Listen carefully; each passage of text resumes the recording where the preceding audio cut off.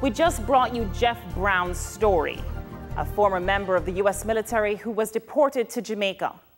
Now, to get an in-depth view on what more can be done for U.S. Army veterans who are banished from the country, joining us for some perspective, attorney at law at the Shagin Law Group in the United States, Craig Shagin. Welcome, Mr. Shagin. Glad to be here. Talk to us about how it is that a U.S. military personnel can actually be deported from the United States to anywhere else in the world. You would think that it's only U.S. citizens that can serve in the U.S. military. The United States has not only conscripted and allowed citizens to serve in its military, but also those who intend to be citizens. And in modern day terms, that would include lawful permanent residents or green card holders.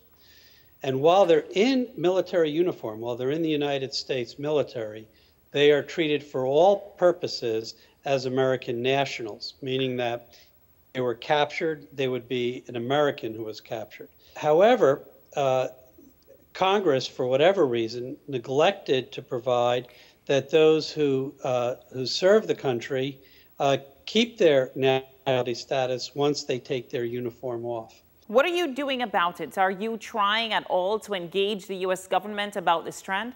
We have, very much so, because in 1996, Congress passed a law that not only made the grounds for deportation much broader, it also eliminated the discretion that judges could exercise to overcome those grounds. And so now if somebody is convicted of certain classes of crimes, for instance, they are automatically deported without discretion. What have you noticed in your own clients in terms of the effects of the military experience on them? Well, that's the part that's really upsetting, because I can tell you one of the first clients I had was a Vietnam veteran who was a very, I would describe him as somewhat down and out. So he, for instance, was an alcoholic. He had lots of addiction issues and was often homeless. Now, I don't know whether his military service rendered him that way or something else did, or whether it was completely irrelevant. But what we do know is that military service is very hard on the psyche as well as the body of a human being. And a number of our veterans have been wounded or have suffered the kind of mental trauma that goes with combat. These other deported veterans are completely giving up, not by choice, but nevertheless, they're not getting those benefits? Well, that's the very interesting thing. They're legally entitled to all of their benefits that, notwithstanding, like, let's say they sell marijuana later on, or they commit another type of crime that gets them deported. Well, they are entitled to all their veterans' benefits nonetheless, so long as they were honorably separated from service. However, as a practical matter, they can't enjoy those benefits because they don't have the one benefit that really matters, the ability to stay in the United States. We did a story on a Jamaican national, served in the U.S. military, was deported to Jamaica. He's here now.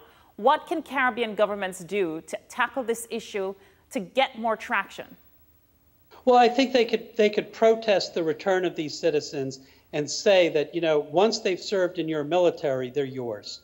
And indeed, in many countries, including the United States, service in a foreign country's military is often a crime. And I don't know for the particular Caribbean country, but if that's the position they take, I think they should make it known to the United States that this is not appropriate. Craig Shagin, thank you so much for joining us.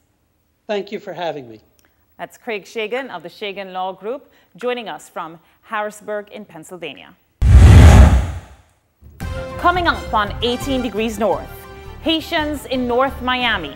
They've come a long way since the initial wave of boat refugees in the early 1980s.